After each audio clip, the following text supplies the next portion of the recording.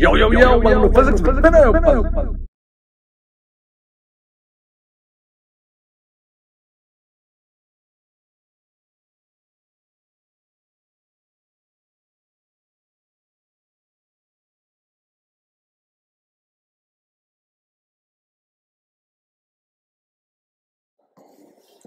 So it turns out that 1 by k equivalent is equal to summation of coefficient of t whole square divided by ki. So ki is the spring constant of the ith spring, and you are summing it up over all springs. Now what does coefficient of t mean here?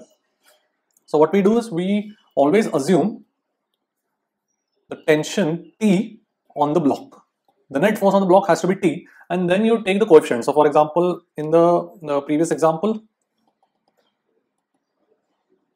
I had tension T on the block. So the left spring will also be T, the upper spring would be 2T. So 1 by k equivalent according to the formula above would be summation of the coefficient of T in the left spring is simply 1. The tension in the left spring is T. So 1 squared divided by the spring constant K1 plus what is the coefficient of tension T? What is the coefficient of T in the upper spring? That is 2T. So the coefficient is 2. So 2 squared by the spring constant of the upper spring, which is K2.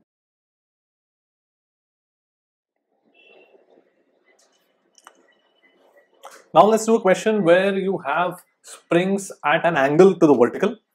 So let me take a spring which is going around a massless pulley, connected to a string and connected to a block.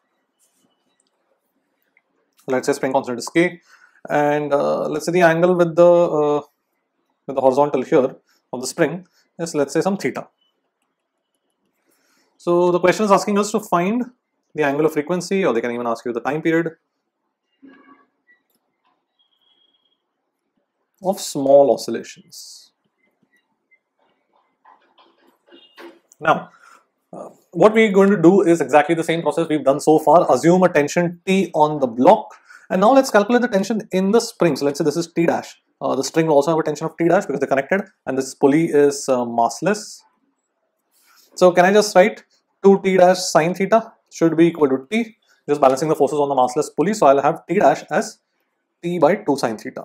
Now what is the shortcut formula that we had? We had 1 by k equivalent is equal to, there's only one spring here, so I don't have any summation, but the expression was coefficient of the tension in the spring, coefficient of T rather, in the spring. So the coefficient of T is 1 by 2 sine theta. So coefficient squared divided by the spring constant, and that's it. So k equivalent would basically be 4k sine squared theta, and omega will therefore be root k equivalent by m, so 4k sine squared theta by m. Here, because we are assuming small oscillations, the angle theta is assumed to be approximately constant during the oscillations. That is an approximation. If you don't approximate, or if you don't assume that, then of course the motion will no longer be SHM. So in this chapter, we make that assumption. So I hope you've understood how we can solve this kind of a question. Let's do another question. I'll go to the next slide, and this time you can try it out on your own.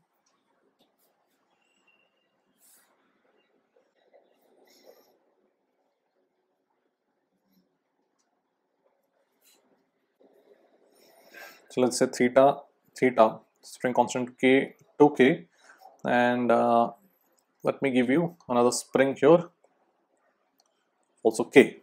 Alright, so find the angular frequency of small oscillations. And this pulley is massless. Alright, so give it a try, pause the video, try it out on your own. You should be able to get the answer just following the same process that we did in the previous question. Then you can take a look at the solution.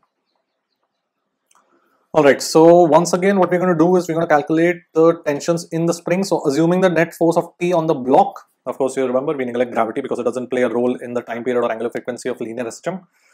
Okay, so we assume tension T on the block, so the lower spring will have a tension T. What about the upper springs? Once again, if I assume T dash and T dash, they both have to be the same tension because they are connected to each other. So I can simply write 2T dash sine theta is equal to T. So T dash will be once again T by 2 sine theta. Alright, so my formula 1 by k equivalent will be summation of coefficient of tension, coefficient of T squared. So for this spring, the tension is T dash, the coefficient is 1 by 2 sine theta, the whole square divided by the spring constant K, plus same thing for the right spring. Once again, the coefficient is 1 by 2 sine theta, the whole square divided by 2K this time, plus the lowermost spring. The tension is T itself, so the coefficient is 1, so 1 squared by the spring constant K. Very straightforward. So I'll have 1 by K equivalent as 1 by 4K sine squared theta plus 1 by 8K sine squared theta plus 1 by K. And what will you get K equivalent as? 8K sine squared theta divided by 3 plus 8K or 3 plus 8 sine squared theta. Yeah, this is it. Just make sure I haven't made any calculation error from my side.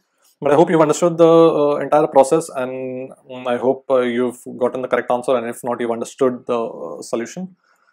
And of course, omega would be root K equivalent by M. You can just substitute that on your own. Alright, so let's do one more question. I'll go to the next page.